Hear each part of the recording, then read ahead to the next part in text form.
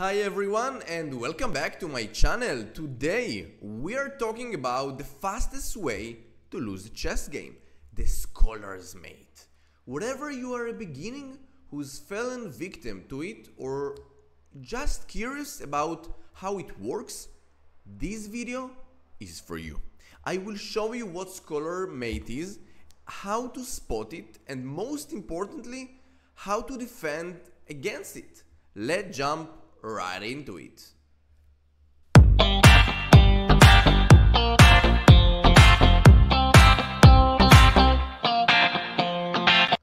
Are you ready? Come on, okay, we are starting with section number 1.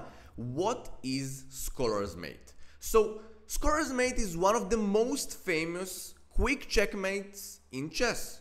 It's a sequence of moves that traps an unprepared player in as few as 4 moves.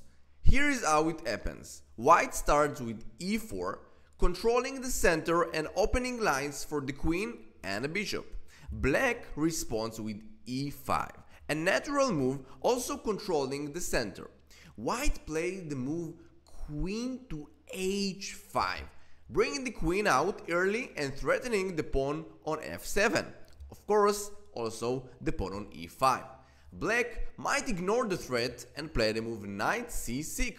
Knight c6, of course, also developing a piece and also protect the pawn on e5. White plays the move bishop to c4, targeting f7 with both queen and a bishop. If black doesn't react properly, it's game over on the next move. For example, if knight f6, white delivers checkmate with queen takes f7, attacking the king with no way to block or escape. That's a Scholar Mate. Section number 2.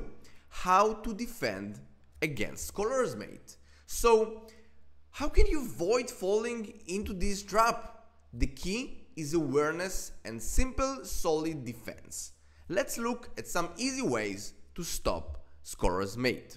When you see white's queen come out to h5, your first instinct should be protect the f7 square.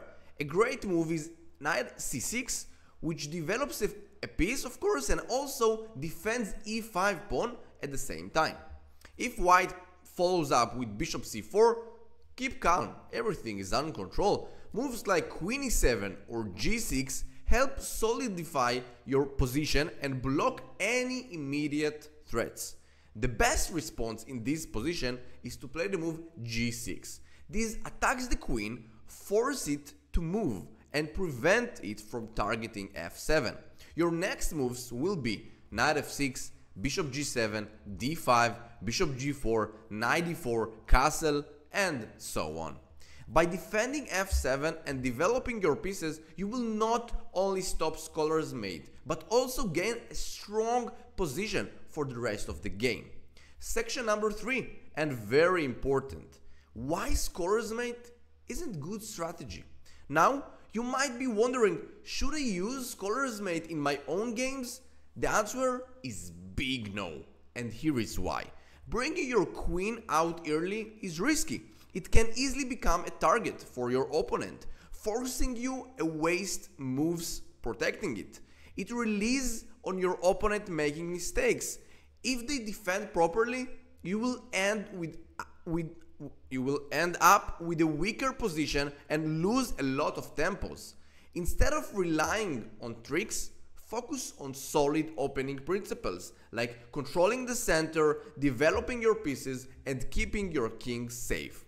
So, ladies and gentlemen, that's Scholar's Mate. It's fun trap to know, but now you also know how to avoid it and why it's better to focus on strong long-term strategies.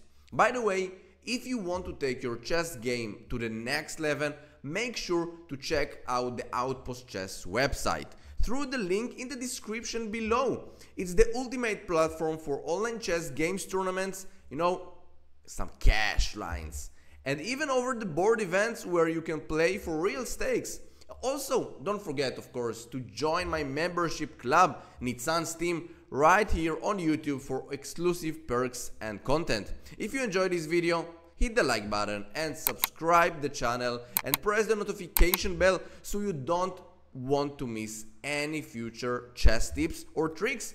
Let me know in the comments if you have ever seen or used Scholar's Mate in your games. Thanks for watching, and I will see you in the next videos. Bye bye.